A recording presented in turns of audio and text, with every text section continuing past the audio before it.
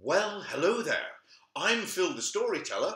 And I'm Will, the music teacher. And we've got a story for you today. Now, this story was told to me by someone, and I can't remember who, and I'm sorry I can't remember, but this is how it goes. Once there was a courtroom in Fairyland.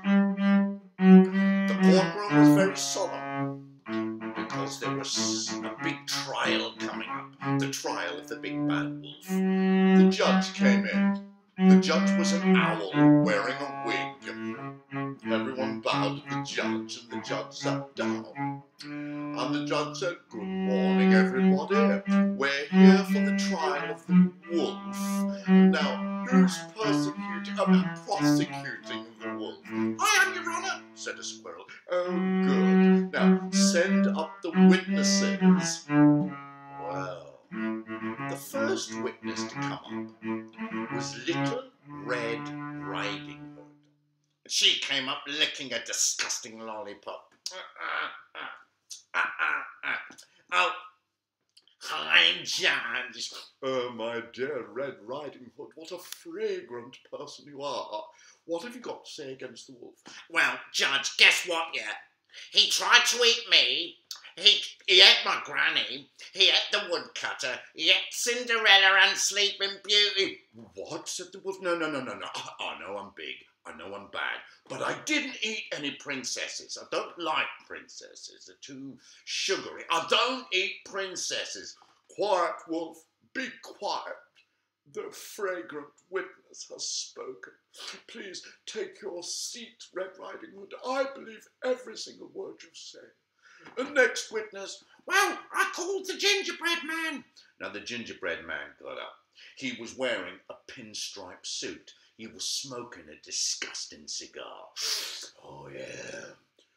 Hello, Your Honour. I'm the gingerbread man."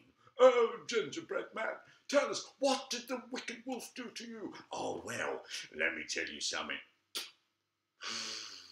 He tried to eat me, then he tried to eat Snow White, then he tried to eat Peter Pan, and then he tried to eat Alibaba." "Look, Your Honour, that's a lie, that's a lie. I'm a wolf, I don't do that kind of thing." "Quiet, wolf, quiet. Well done, gingerbread man, you're very, very brave. Sit down. Wolf, from now on, you are excluded from seeing any of the people in Fairyland. If you go near the Red Riding Hood or the gingerbread man or anybody, we will be rearrested and thrown out of Fairyland. Court adjourned." The wolf went back to his kitchen.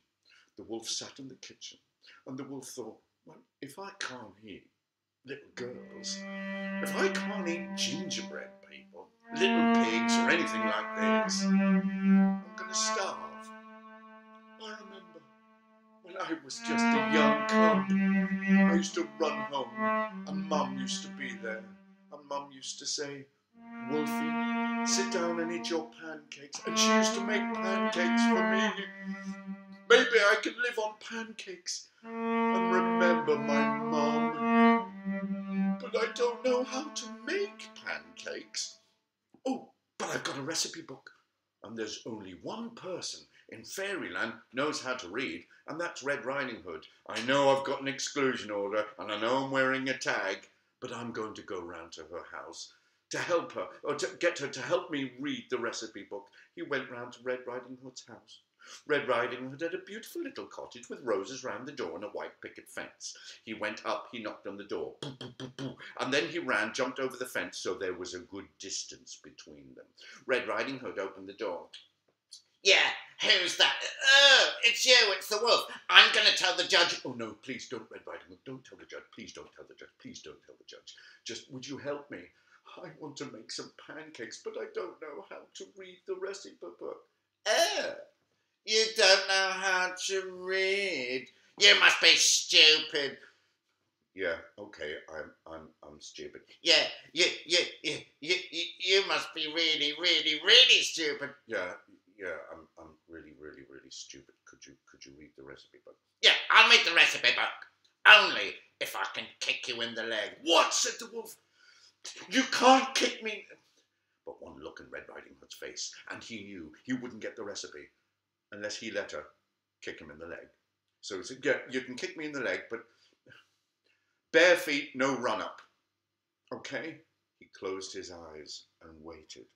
Red Riding Hood went into the house, got her dad's hobnailed boots with the steel toe cap. She had a massive run-up, and she kicked the wolf in the leg.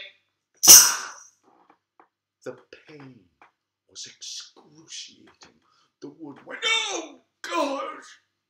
Oh, my leg! My poor leg. Okay, you've kicked me in the leg. Now, will you read the recipe book? And she said, hold on a minute. Let me think about it. No! Well, the wolf went, sore leg, no pancakes, and he thought, ooh, the gingerbread man, he's made of kind of a pancake. I'll go to his house. Now, the gingerbread man lived on the bad side of the wood. He lived in an enormous mansion with horses' heads on the gate and wagon wheels in the wall. Well, the mansion was having a party. And the garden was full of beer cans and all sorts of horrible things. He came up to the door. He rang the doorbell. Diddling-ding, diddling-ding, ding-ding-ding. If the doorbell sounds like that, run. But the wolf didn't. The door was opened by one of the gingerbread man's best friends. Oh, look, it's a wolf. Oi, oi, everyone, look. It's the wolf. The gingerbread man came. He wore a James Bond dressing gown and a cravat and smoked his disgusting cigar. And he said, well, if it's the wolf, I'm going to ring the judge. Oh, no, don't ring the judge. You're made of a bit of a biscuit, aren't you? Yeah.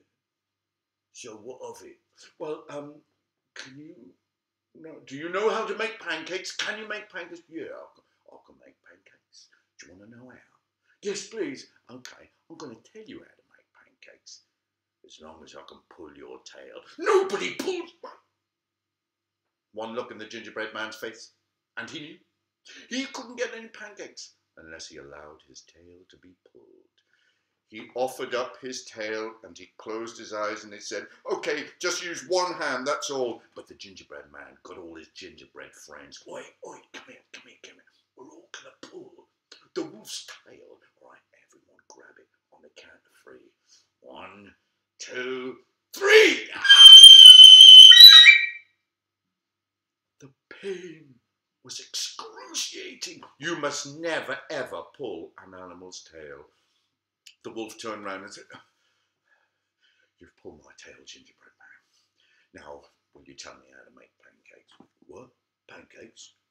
You didn't ask me how to make pancakes. I did. No, you didn't. You're a liar, wolf. And guess what? If you stand here any longer, I'm going to call the judge.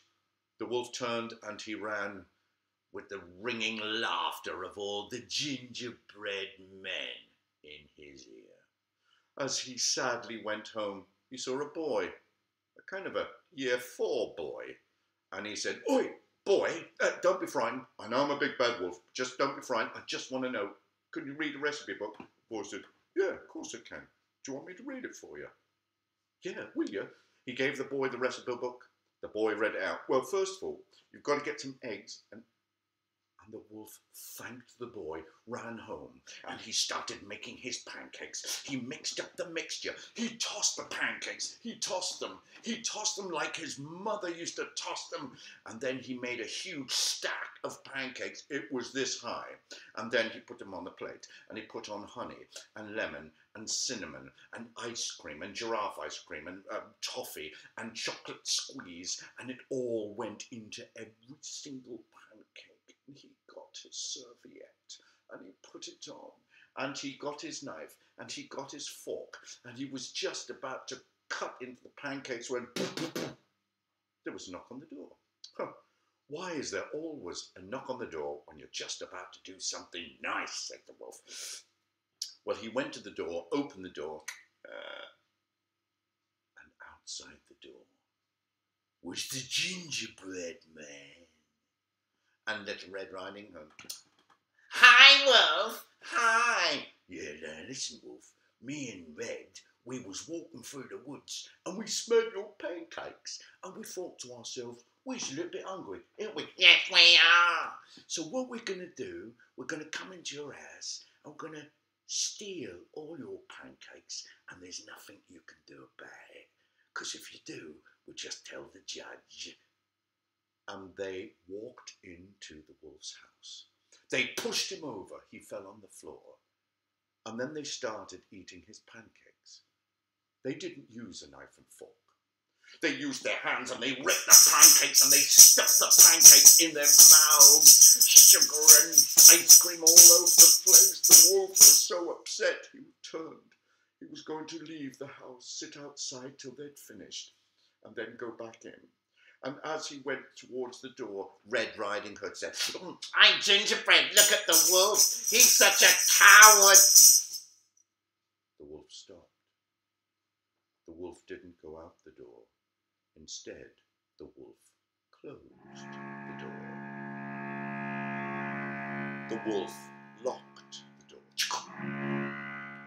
The wolf went to the curtains and closed all of the curtains. He closed them because he didn't want anyone outside to see what he was going to do. And then he ran around the table, chasing Red Riding Hood and the gingerbread man, and Red Riding Hood said, "If you touch me, I'm going to tell the judge." And the wolf said, "If you tell the judge, I'm going to eat the judge. Because you see, the door is locked, the curtain's closed, you're in my house, and I'm hungry." And he grabbed Red Riding Hood by the ankles, and he put her ankles in his mouth, and then her knees, and then her hips. She screamed and screamed and screamed, and when the head went in, she stopped screaming. There was a silence in the house. The gingerbread man was quaking in the corner. The wolf saw him. The wolf ran round, grabbed the gingerbread man, broke off one leg. Do you like it? Shall I do another leg? I'm going to do your arms now. Yeah. I'm going to do your body now. The gingerbread man screamed and screamed, but he stopped screaming when the wolf put him in his mouth. And you know what? The wolf still had a little bit of room in his belly for a big stack of pancakes. My dear friends, that is the end of the story.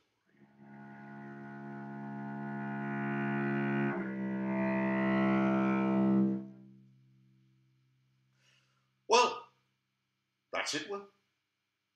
That's a scary one, Phil. There's a lesson there, my dear friends. If you see someone in trouble, don't tease them. Well, it's goodbye from me, Phil the storyteller. And goodbye from me, Will the music teacher. Bye now. Bye-bye.